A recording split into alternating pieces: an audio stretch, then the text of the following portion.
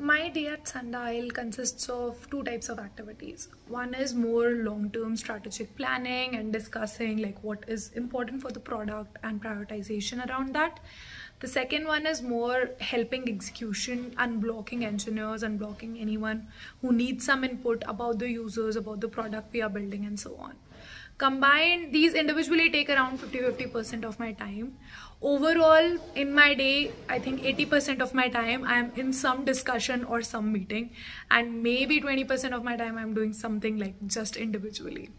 But both like discussions and meetings also pan through both the processes. Like in some discussions I'm doing planning and strategic discussions, and in someone I'm doing more of focused how to execute this, what details are to be figured out, and so on.